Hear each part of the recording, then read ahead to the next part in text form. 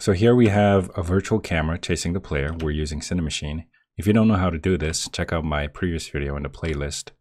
And for this video, we're going to add a camera shake when there's an impact. First, I'm going to go to Cinemachine and create state-driven camera. So here we have a state-driven camera here. We have a new virtual camera that is created within this game object. I'm going to drag the previous camera here. So they're all under the same hierarchy. Let me make it 0, 0, 0. Don't really have to, but I'm going to do it anyways. And this camera, I'm going to rename it default. And the second camera, I'm going to rename it shake. And I'm going to copy all the data from the default camera. Copy component, go to the shake, and paste component values. So we have the exact same camera. And the only difference is going to be that the shake camera is going to have a shake. So set up the settings. We're going to use a 6D shake. And for now, I'm just going to try 5 here and 0.5 here. If I click play, we don't have any kind of transition yet. So if I do this manually, if I click on shake and click on solo here, we can see what the camera shake is like. I think 0.05 might be the right number. 0.5 is too much. So this looks about right. And we have save during play. So this data is going to be saved. Now all we got to do is transition between the shake camera and the default camera. Okay, let me exit play mode and set up the transition. I'm going to go to my Roundbeargames folder and create a new folder in there. I'll call it RB camera. And inside, I'm going to create a new script called camera controller. Go in there. Namespace.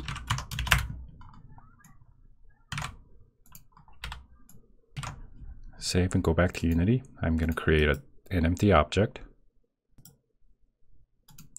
I'll call it camera controller. And it's going to have that script, camera controller. I'm going to make it 0, 0, 0. And drag it in to turn it into a prefab. Okay. And this camera controller is also going to have an animator. We're not going to use the animator to animate, but this is more going to be like a state machine. So inside the same folder, let me create an animator controller. Again, call it camera controller.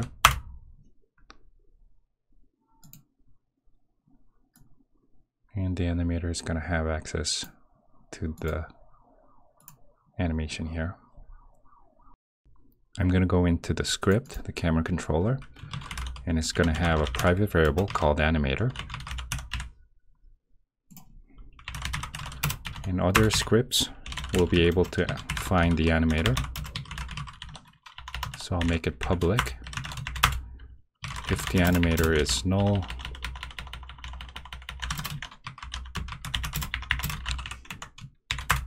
then we find it from the same game object. Get component. We're only going to do this once and then return that animator. Save and go back to Unity.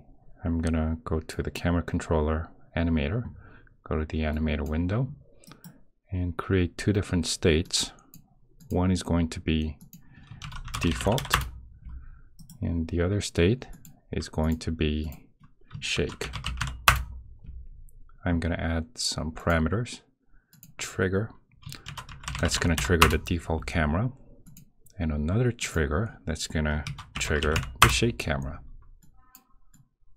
I'm going to make the transitions. So from default to shake, we need the shake parameter or the trigger, and from shake to default, we need the default trigger. Okay, and we're just going to go back and forth. I'm now going to go to the state-driven camera, and this state-driven camera is going to always look at the camera controller. I'm going to drag it into the animated target. And here I'm going to add the states, new state. So whenever the camera controller goes into the default state, we switch to the default camera. And whenever it goes into the shake state, we go to the shake camera. And I want the transition time to be 0.25. I think 0.5 is too much, too long. I'm going to go back to the camera controller script and create some enums. Public enum camera trigger. First one is going to be default and the other one was shake. And inside this script, I'm going to create some public variables, things like trigger, camera. And this public function is going to take in the parameters of the camera trigger. And once this function is called, we just tell the animator to set the trigger. Set trigger. Now I'm going to go back to Unity, go to the managers folder, and I'm going to create a camera manager. Open it. Again. And this camera manager is going to hold the camera controller. And since it's a manager, it's going to be a singleton. And it's going to hold camera controller as a private variable, but as a public variable, cam controller, we want to be able to find it, and we only want to do it once. If camera controller is null, then we find it from the hierarchy, find object of type camera controller, and return that controller. I also want to be able to control how long a camera shake is, so I'm going to create an enumerator, call it cam shake, and it's going to take in the float value as in seconds, and we're going to wait X amount of seconds.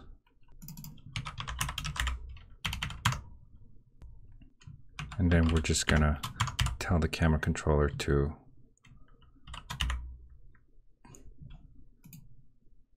trigger the default camera. Okay. So first we start the shake camera, and then after X amount of seconds we go back to the default camera. And we're going to be able to call this by accessing a public function called shake camera. Let me keep a routine here as a private variable. First, if there's any previous routines, we want to stop it. And then start a new one by using cam shake.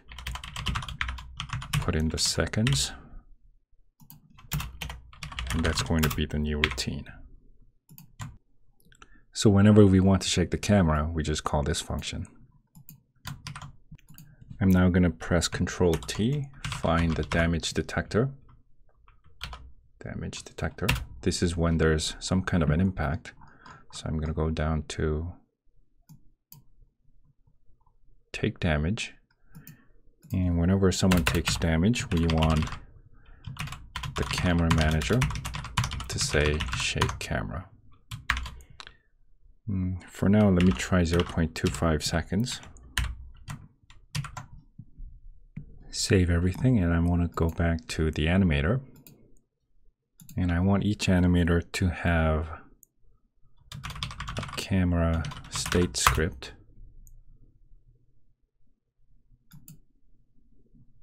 Okay, let me go in there. Namespace. And I'm only going to use onStateEnter for this script.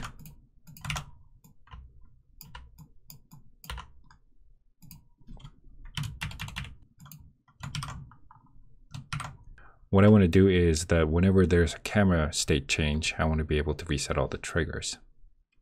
So first I'm going to have all the camera triggers.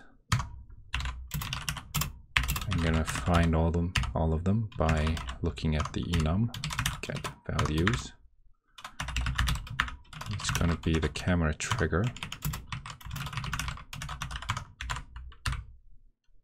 Okay, so now we have all the triggers. And for each of the trigger, we want to say camera manager,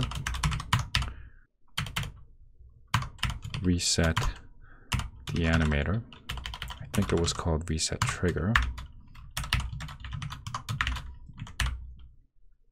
Okay. Let me go back to Unity. And I want the shake to have the camera state script also. And let me try click and play and see if it works. So whenever there's impact,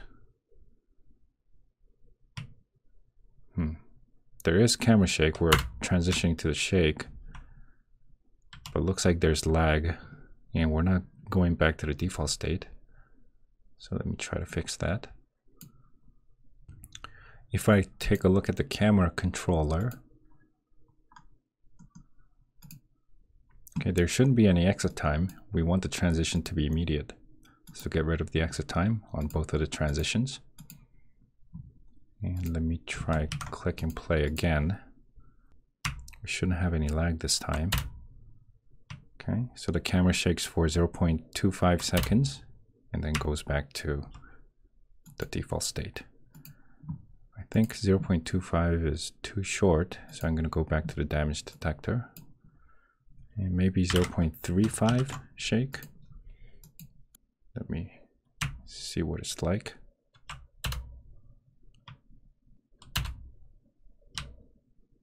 Okay, I think it's all right. Maybe the transition here is too short. Let me try 0.3, maximize and play again.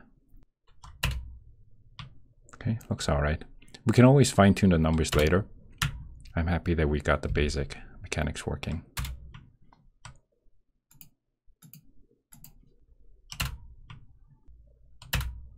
Okay, looks good. That'll be it for today. I'll see you guys soon.